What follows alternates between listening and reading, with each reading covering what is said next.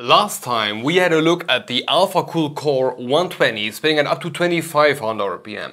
A very cool concept of a fan.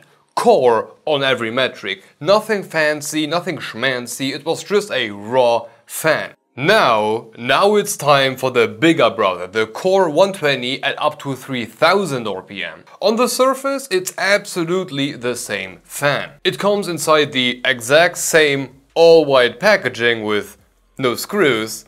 I like this. It has the exact same all-black design with absolutely zero optical features. It has the same 9 slightly bent wing design. It still has the absolute minimum of frame reinforcement, making the whole structure still bendable, but okay, P12 level. It still has the 40 cm long PVM cable, and the only thing that changed is the bearing. Now we are over to dual ball bearing, cause you know, speed. And I guarantee you can feel that the bearing has changed. Absolutely everything about this fan is still core. But there is also one crucial difference to the one we looked at last time. The speed. This monster is now spinning at up to 3000 RPM, and that comes with significant changes, like up to 7.83 mm of H2O static pressure and up to 93.6 CFM. Now that's a change that I do like. Unlike the 49.9 dB, that's something that I definitely do not like. But how do they compare? Let's find out at the benchmarks.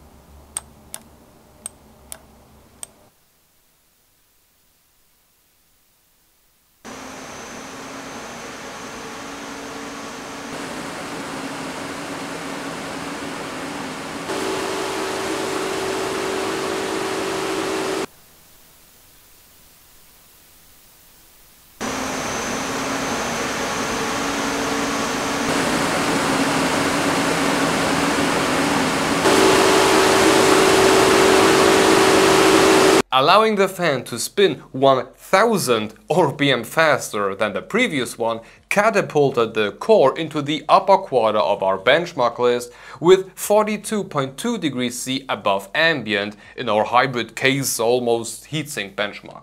Wow, just wow, how much of a difference 1000 RPM can make. That's 4 degrees less, making it perform like a Lightwing 120 high speed or Phanteks T30 in performance mode. Not bad indeed. But what about the noise? Well, as I said, 49.9 dB, and our dB meter definitely picked that up. First off, the graph for the 3000 RPM takes plus minus the same path as the 2500 RPM version, but because of measuring point differences and the fact that dual ball bearing, you know, margin of error and stuff, the whole thing is slightly off shift.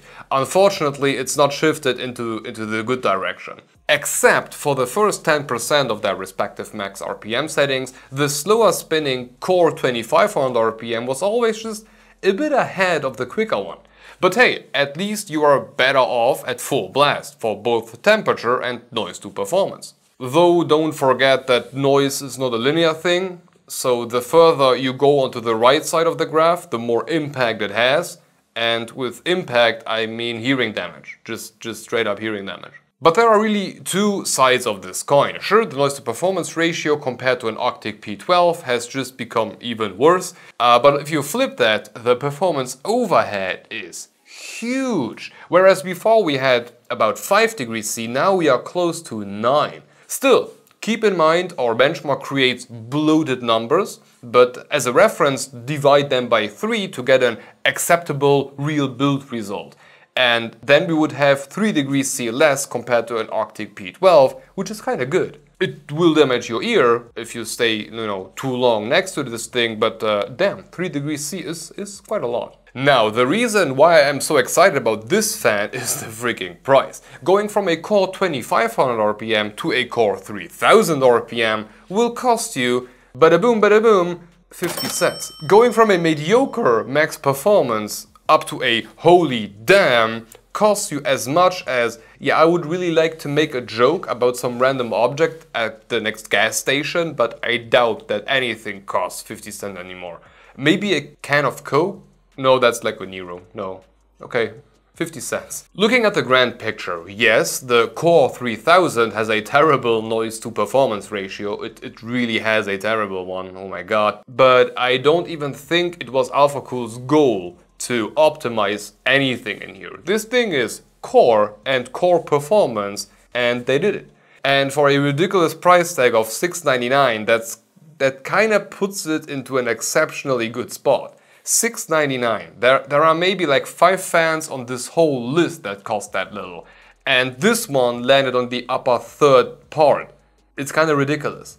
And the comparison I did last time is even more true for this one. If you are buying on a budget and the main focus is raw performance and beautiful backness, P12, Core 120 3000, P12 Max. Step by step, just that the one in the middle is, makes horrible noises. But if you have, for example, a server that can take 120mm fans, this is a very good option. Great performance, and who cares about the noise anyway? Or let's just be realistic. Let's say you have either a Noctua A12X25 or this sucker. Well, for the price of one single NF-A12X25 in black, I could get 4 of these suckers. Make all of them spin at absolute minimum and I won. There is just no doubt. I mean, it's ridiculous. Or just imagine filling out a build, 3 in the front, 2 in the top, 1 in the back. For A12s we are close to what, 200 bucks?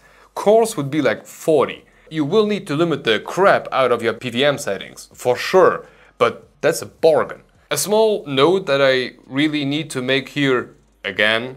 Each and every core fan I had on my benchmark machine needed to be pressed together again. Not that the central part would, you know, make its way out the building, but the fan was making a really weird noise. It was horrible, up until I gave it a very firm unnecessary as hell, and I need to repeat this in every freaking video. Maybe it's a batch problem, maybe it's a machine problem, I don't care, it should not happen at all. But okay, this should be it for Alphacool and their Core 120 in 3000 RPM. And if you're looking to see how it performs on top of a radiator, sorry, but we need to wait a tiny bit more because we are still in the process of redoing all of our fan benchmarks with radiators of different sizes. A lot of work, but once we are there, we will get a ton of data. On a side note, we also have a Discord server, so if you want to join, the link is down below. And of course, we also still have channel membership, so if you are looking for a good way to sell your soul for an OG poop emoji, that's a pretty good way to go.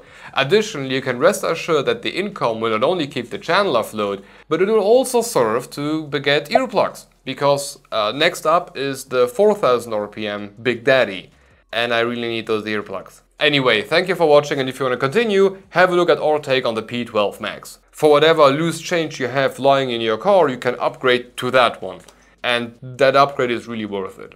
Hope to see you in the next one. Bye bye.